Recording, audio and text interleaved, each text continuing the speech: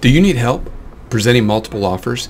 Here's a great tool that we've used for the last couple years to help sellers understand the difference between each offer.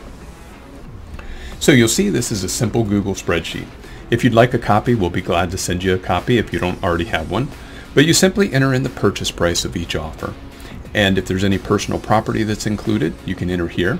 Fill in all of the different information. You'll see wherever there's a drop-down arrow, you have the choice of picking whether it's cash, financing, or whatever the options are available for that form. Continue to fill in the information as you get to the bottom, and it'll show you the net difference between each offer. So this is a great little form to help you when presenting multiple offers. Hope you found that helpful. I'm Walter Borgen with RE/MAX Signature in Daytona Beach, Florida.